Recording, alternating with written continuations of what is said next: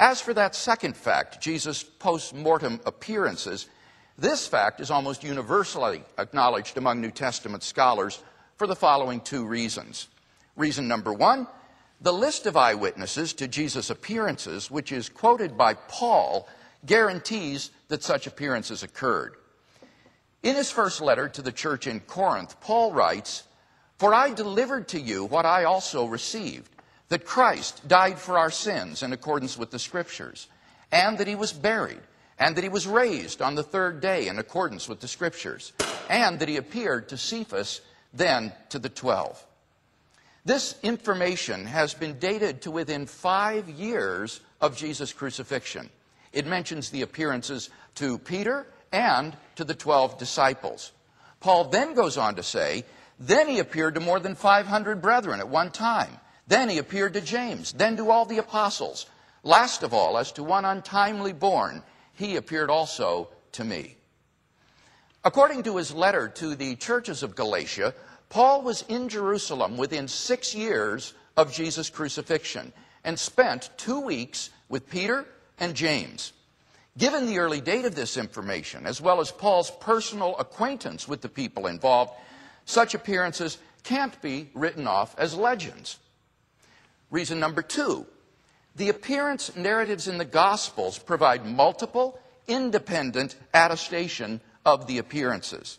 For example, the appearance to Peter is attested by Luke and Paul.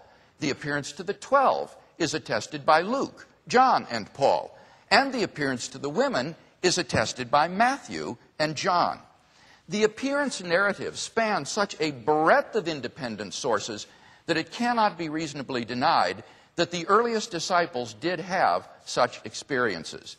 Even the skeptical critic, Gert Ludemann, therefore concludes, and I quote, "It may be taken as historically certain that Peter and the disciples had experiences after Jesus' death in which Jesus appeared to them as the risen Christ," end quote. Finally, the origin of the disciples' belief in the resurrection. Think of the situation the disciples faced following Jesus' crucifixion.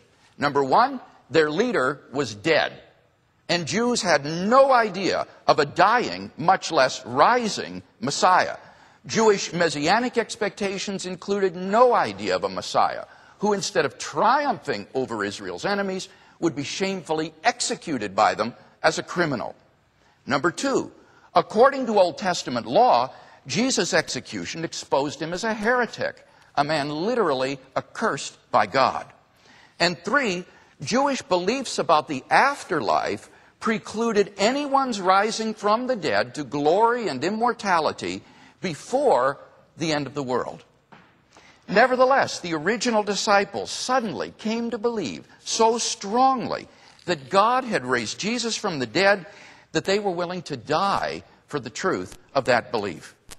Bishop Spong himself writes in his book, The Easter Moment, that something big and powerful actually happened to produce this change. Indeed, I've rarely seen a more powerful statement of this point than Bishop Spong's. He points out that the lives of both Jesus' disciples and his family were radically transformed, that Sunday became the new holy day rather than the Jewish Sabbath, that God was reconceived to be not just one person, but to include